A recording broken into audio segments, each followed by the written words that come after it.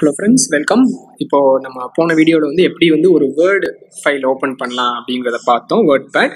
இப்போ அதனுடைய ஒரு டெவலப்மெண்ட்டாக அடுத்து வந்து எப்படி இதே போல் ஒரு பெயிண்ட் அப்ளிகேஷன் ஓப்பன் பண்ணலாம், எப்படி நம்ம வேர்டில் வந்து டைப் பண்ணுறோமோ அதே போல் பெயிண்டில் வந்து நம்ம ட்ராயிங் பண்ணிக்கலாம். ஸோ அதுக்கும் அதே போல் நம்ம விண்டோஸ் வரும், இதில் வந்து ஆக்சசரிஸ் வரும், அதில் வந்து நம்ம பெயிண்ட் வந்து அப்படின்னு கொடுத்துருப்பாங்க, அதை நம்ம ஓப்பன் பண்ணுறோம். இப்போ நம்ம ஓப்பன் பண்ணோம், நமக்கு வந்து இந்த பெயிண்ட்டுங்கிற இந்த அப்ளிகேஷன் வந்து ஓப்பன் ஆயிடுச்சு. ஸோ இது எதுக்கு அப்படின்னா நம்ம இஷ்டப்பட்ட ட்ராயிங்ஸை பெயிண்டிங்ஸை வந்து நம்ம வரைஞ்சிக்கலாம்.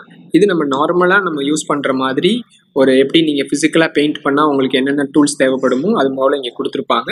இங்கே பென்சில் இருக்குது, எரேசர் இருக்குது, அதுக்கப்புறம் இங்க் ஃபில்லர், பெயிண்ட் பக்கெட், இது மாதிரிலாம் இருக்குது. இதுலேருந்து நம்ம எடுத்து இந்த டூல்ஸை நம்ம யூஸ் பண்ணி நம்ம வந்து வரையலாம். ஸோ இப்போ உதாரணமாக நான் ஒரு பென்சில் எடுத்துட்டு அதுக்கு வந்து நமக்கு கலர் என்ன கலர் வேணுமோ அந்த கலரை நம்ம சூஸ் பண்ணிக்கலாம். இப்போ பார்த்தீங்கன்னா இந்த கலர் இருக்குது. அதுபோக பென்சிலோட சைஸ் இல்லையா, நம்ம ஷார்ப்பான பென்சில், லைட்டான பென்சில் வச்சுக்கலாம். ஸோ நான் வந்து ஓரளவுக்கு கொஞ்சம் திக் பென்சில் மாதிரி எடுத்துகிட்டு அதை வந்து நான் இப்போ எடுத்துட்டேன். அடுத்து நம்ம வந்து இதுலேருந்து நம்ம கலர் வந்து சூஸ் பண்ணிக்கலாம். சூஸ் பண்ணிவிட்டு நம்ம அதை வச்சு நம்ம ட்ரா பண்ணுறதுக்கு இதை யூஸ் பண்ணிக்கலாம். இப்போ நம்ம இன்பிட்வீன் நம்ம கலர் சேஞ்ச் பண்ணுறதுனால சேஞ்ச் பண்ணிவிட்டு இப்போ நம்ம வந்து இதை வச்சு நம்ம இந்த டூலை வச்சு நம்ம வந்து நம்மளால் வரைய முடியுது. அதே போல் இங்கே வந்து நிறைய ஷேப்ஸ் கொடுத்துருப்பாங்க, அந்த ஷேப்ஸையும் கூட வச்சு நம்ம வந்து ட்ராயிங் பண்ணலாம். இந்த மாதிரி ரவுண்ட் இருக்குது, ரெக்டாங்கிள் இருக்குது, சர்க்கிள் இருக்குது, இது மாதிரி நம்ம வந்து இதை வச்சு வரைய முடியும். அதுக்கப்புறம் இது பெயிண்ட் பக்கெட் ஃபில் பண்ணுறதுக்கு, இப்போ நம்ம இது ஃபுல்லாக ஒரு கலர் வேணும் அப்படின்னா நம்ம அந்த பர்டிகுலர் கலர் எது வேணுமோ அந்த கலரை சூஸ் பண்ணி இதை கிளிக் பண்ணோன்னா இது ஃபுல்லாக வந்து இங்கே ஃபில் ஆயிரும்.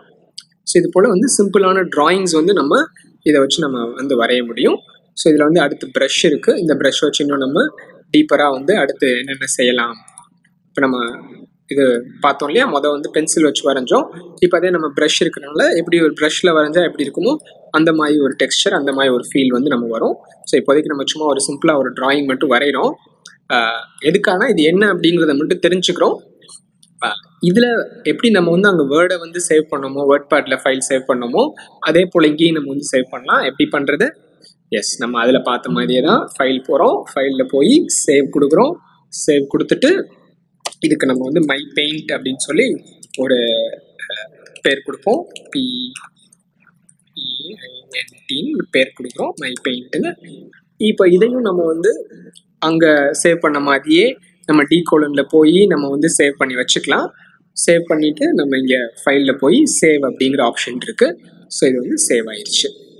ஸோ இது வந்து எப்படி வந்து ஒரு சிம்பிளாக வந்து ஒரு பெயிண்ட் அப்ளிகேஷன் நம்ம வந்து ஓப்பன் பண்ணுறதுங்கிறத பார்க்குறோம். இதை நீங்கள் சேவ் பண்ண பிறகு நீங்கள் வந்து க்ளோஸ் பண்ணலாம். முக்கியமாக இப்போ சப்போஸ் இதில் வந்து நீங்கள் இன்னும் கொஞ்சம் ட்ராயிங் எது வரையணும் அப்படின்னாலும் நீங்கள் வரையலாம், வரைஞ்சிட்டு. ஆனால் முக்கியமாக என்ன பண்ணணும்னா முடிகிறப்போ இங்கே ஃபைலில் போய் திருப்பி ஒருக்கா நம்ம வந்து சேவ் ஐக்கானை கிளிக் பண்ணணும். இல்லாட்டி இங்கே கூட சேவ் ஷார்ட்கட் இருக்கும், அதையும் கிளிக் பண்ணலாம். அதே போல் இங்கே பார்த்தீங்க அப்படின்னா ஷார்ட்கட் இங்கே Ctrl+Sன்னு கொடுத்துருப்பாங்க. நம்ம வந்து அங்கே போய் கிளிக் பண்ணுறதுக்கு பதில் கீபோர்டில் Ctrl+Sன்னு கொடுத்தாலுமே நம்ம அடுத்தடுத்து பண்ணக்கூடிய சேஞ்சஸ் வந்து சேவ் ஆயிரும். ஸோ இது மாதிரி நம்ம வந்து சின்ன சின்ன ட்ராயிங்ஸை வந்து இது மூலயமாக நம்ம வரைய முடியும்.